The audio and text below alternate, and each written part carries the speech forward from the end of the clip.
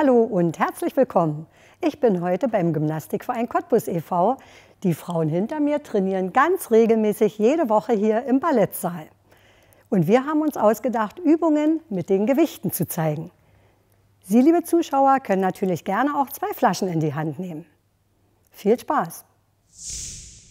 Wir zeigen die erste Übung. Tina, hebe doch bitte mal die Arme in die Seithalte und dann die Arme beugen. Das ist die Ausgangsposition. Und jetzt werden die Arme wechselseitig nach oben geschoben, also lang und wieder in die Ausgangsposition zurück. Und dann zur anderen Seite heben und senken. Wichtig ist, dass man nicht ins Hohlkreuz geht und schön lang und aufrecht bleibt. So, wir stellen uns ganz aufrecht hin, heben die Arme in die Seithalte, spannen nochmal den Bauch gut an und die Arme beugen. Und jetzt geht's los. Wechselseitig nach oben schieben. Heben und immer wieder schön in die Ausgangsposition zurück. Heben und wieder rück. Heben, ab, heben, ab. Dabei immer schön weiteratmen, heben, ab. Noch 8 und 7, 6 und 5, 4, 3, 2, Achtung, jetzt noch beide.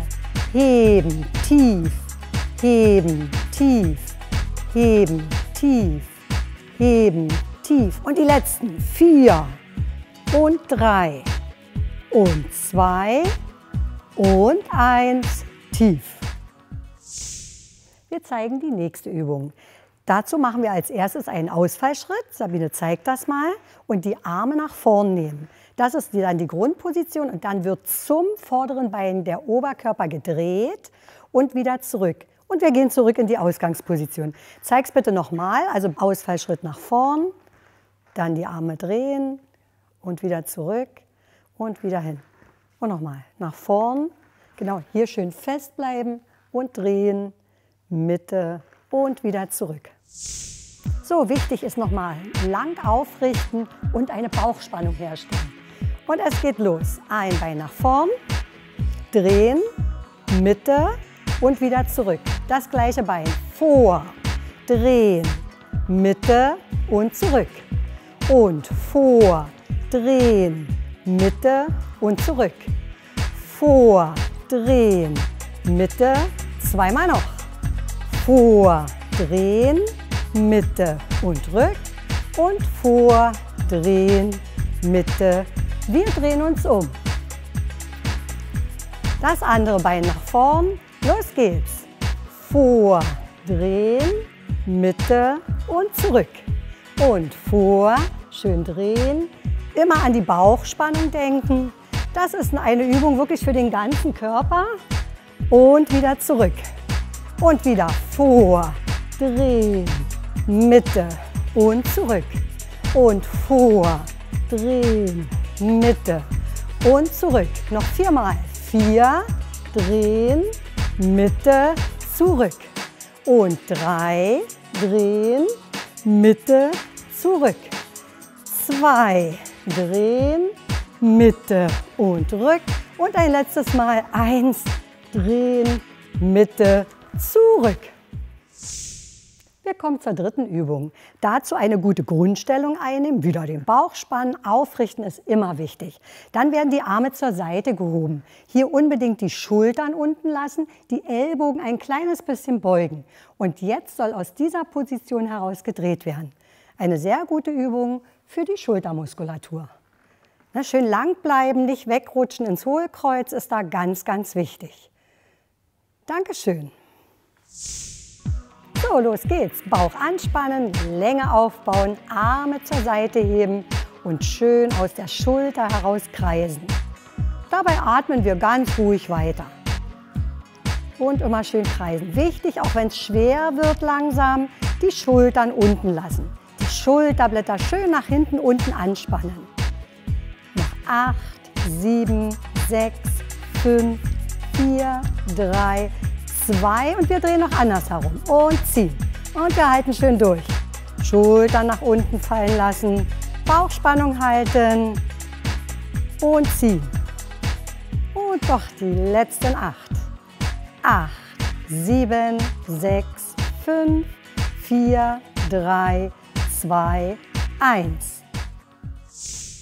Unsere 4. Übung machen wir aus dem Vierfüßlerstand. Auch hier wieder eine schöne Länge aufbauen, die Halswirbelsäule vor allen Dingen langziehen. Und jetzt wird diagonal gehoben. In der Hand haben wir ein Gewicht und dann wieder absetzen. Genau, Monika zeigt das nochmal. Sie bleibt hier schön lang und nochmal heben, lang rausschieben, alles eine Linie möglichst und wieder ab. So, alle begeben sich in den Vierfüßlerstand und jetzt wird diagonal gehoben. Los geht's, lang heben und wieder absetzen. Heben, ausatmen und wieder absetzen. Heben, ausatmen und wieder absetzen. Möglichst den Arm auf Kopfhöhe heben und wieder absetzen. Heben, spannen und wieder absetzen. Die letzten 4 und ab. Und 3 und ab. Und 2 und ab. Und wir halten oben. Ziehen, ziehen, ziehen, ziehen. Nochmal den Bauch nachspannen und heben. Die letzten 8, 7, 6, 5, 4, 3, 2, 1 und absetzen. Wir wechseln. Und los geht's. Heben, lang machen und wieder senken. Heben, lang machen und wieder senken. Spannen und wieder senken. Wirklich lang schieben und wieder ab. Nach oben ausatmen und wieder ab. Noch 4 Mal. 4 und ab. 3 und ab. 2 und ab. Und oben halten und ziehen, ziehen, ziehen, ziehen, ziehen. Und nochmal richtig durchziehen. 8, 7, 6, 5, 4, 3, 2, 1 und ab. Ein ganz herzliches Dankeschön an die Gruppe fürs Mitmachen.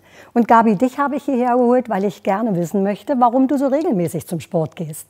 Das Schönste ist, wenn man in der Sportgruppe zusammen alle unseren Sport treiben. Und wir motivieren uns auch und sind sehr zufrieden damit. Und dadurch kommen wir auch regelmäßig hierher. Und es hilft dir ja auch ganz individuell. Ja, das stimmt. Also ich bin jetzt wieder viel fitter, als ich vorher war.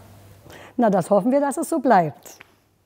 Das war's schon wieder. Tschüss, bis zum nächsten Mal. Und bleiben Sie fit und gesund.